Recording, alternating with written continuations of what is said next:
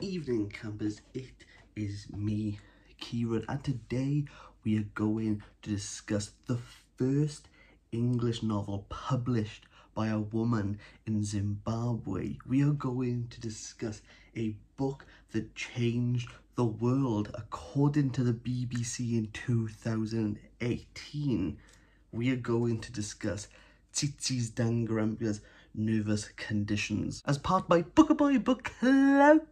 This is the first in a trilogy that Tsitsi Dangarembga has spent 40 years writing. Nervous Conditions being the first, the Book of Not being the second, and this Mournable body which has been nominated for the Booker Prize in 2020. Considering how lauded, how revered, how celebrated it is as a modern classic in African literature, I am astonished that there is only, hear me out, one book review of the entirety of YouTube, which is Shaun the Book Maniacs, where he covers the entire trilogy. So I will link that down below so you can get another view of this book.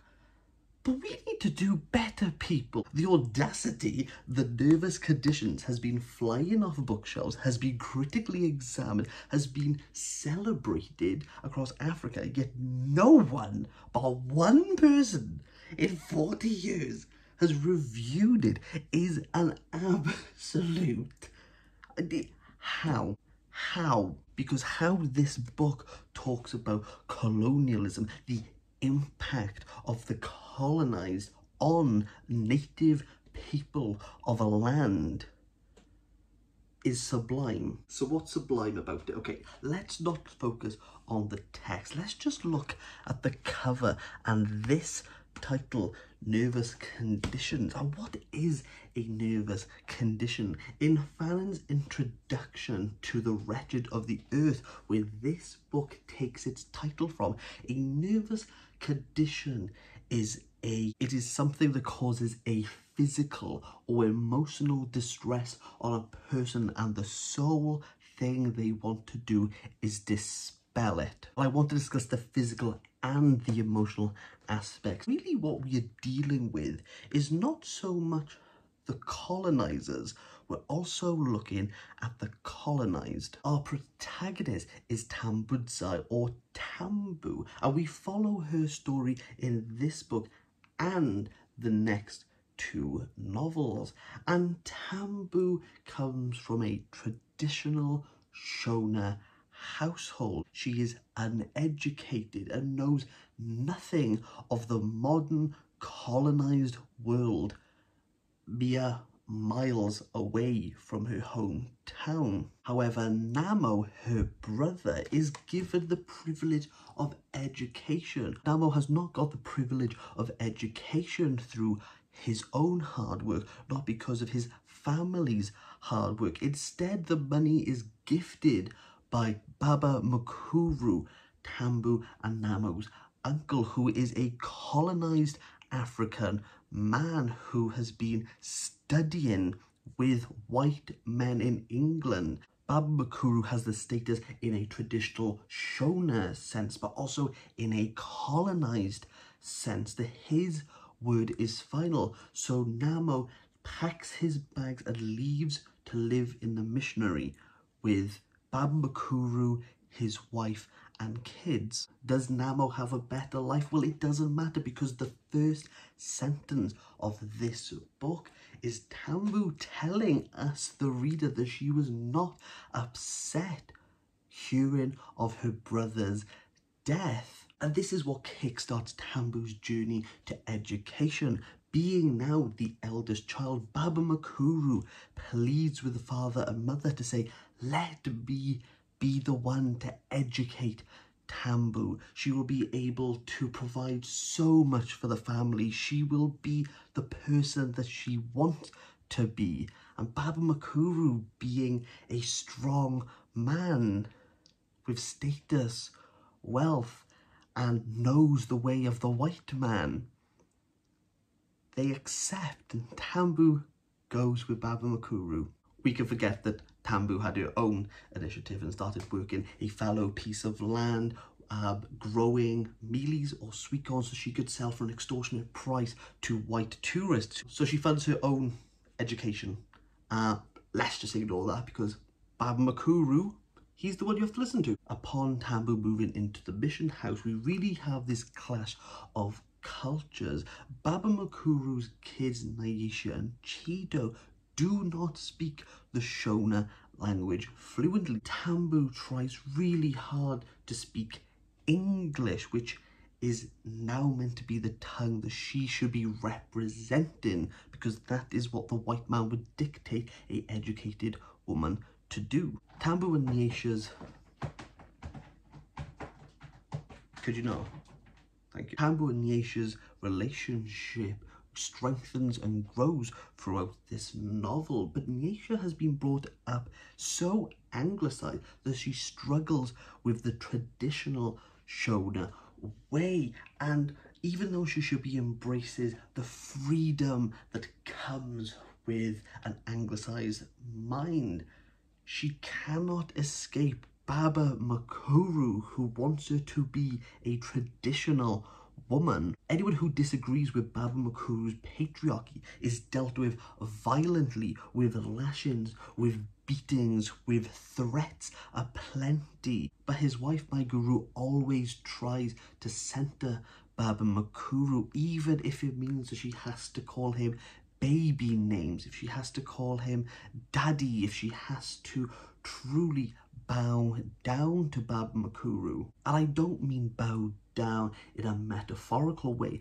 Traditional Shona women physically bow down to Baba Makuru, and everything that he says is greeted with celebration, with exclamations of purururu, with feasts, with excess. He truly is the patriarchy. He is the head of the family. Nyesha knows that Baba Makuru's power is only there because history has allowed it. She challenges Baba Makuru in every way, shape or form, a truly angsty teenager. And though Tambu at times is scared and hiding in her bed, refusing to leave, Nyesha is there whilst Baba Makuru is screaming at her, saying, don't worry, he's not actually going to follow through with anything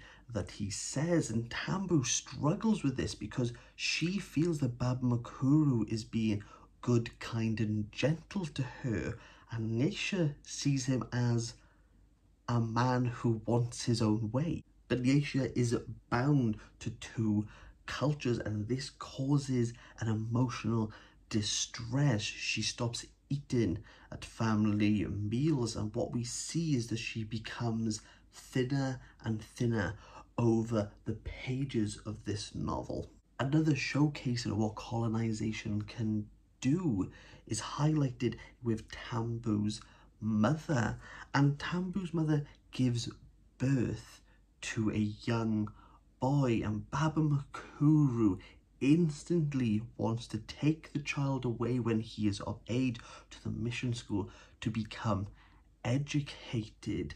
And Tambu's mum feels that Baba Makuru is taking the fattened calves and killing them for slaughter. She feels as though she's lost touch with Tambu, for Tambu's English is much stronger and she's struggling to remember the Shona language and the Shona ways. Namu, who was taken, has died, and slowly we see Tambu's mother fall into depression, which ultimately suffers the baby as this small child has diarrhea. And Tambu's mum knows that if the baby has diarrhea, it will die, and she accepts that in some way. And Tambu, rather than being with her mother, is taken once again from her hometown to the mission school to focus on her studies and bettering herself. We could argue that Tambu, now that she has access to education, has an opportunity to learn and better herself. And that's definitely what Baba Makuru and the other members of the family feel. But what Tsitsi Dangarembga is really emphasizing is that though she's uneducated, she has so much to unlearn. At the beginning of this novel, Tambu doesn't understand why roads are bumpy for cars but not for ox carts. She doesn't understand how a car can move through a shallow river. She doesn't even know what a traffic light is.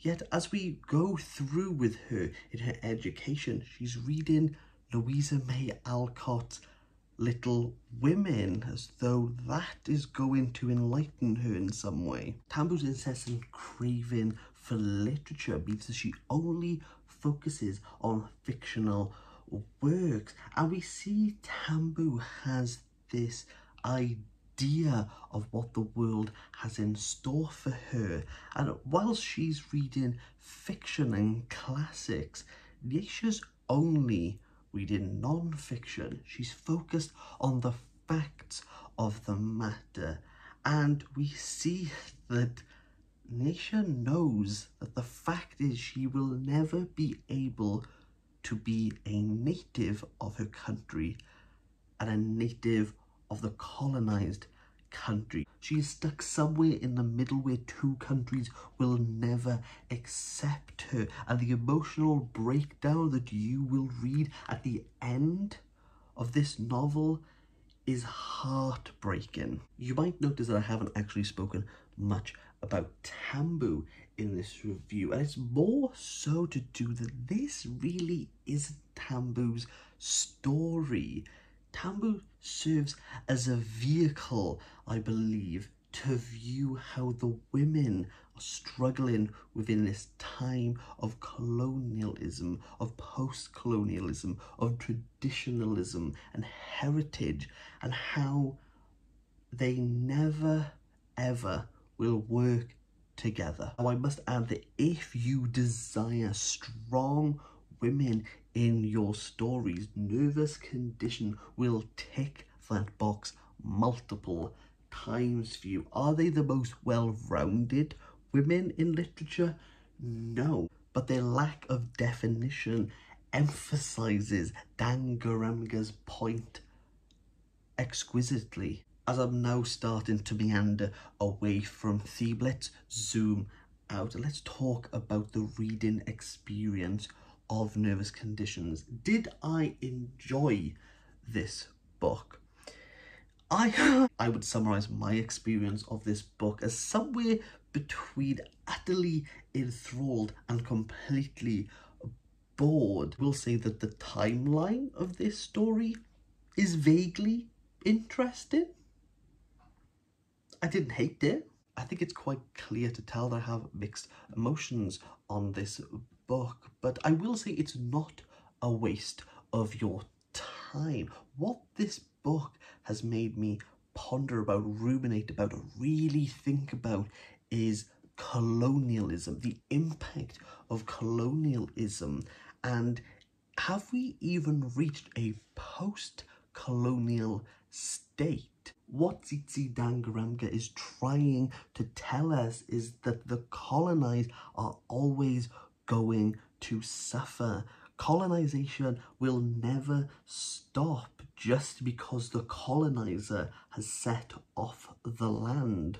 For me, this is a 6 out of 10, but I am interested. I'm oh so interested to see where the second book, the Book of Not, is going to pick up. So if you're interested in my views on that, please be sure to subscribe, because later on this week that review will be up as soon as I read it. Please know there's also a Discord link down below, where like-minded people are also reading all of Dangarembga's novels. So click that and you can talk to like-minded people and see their views on it. Have you read it? Are you interested? Do you agree or disagree? Please let me know down in the comments, and I will see you later on this week again for the Book of Not. Bye!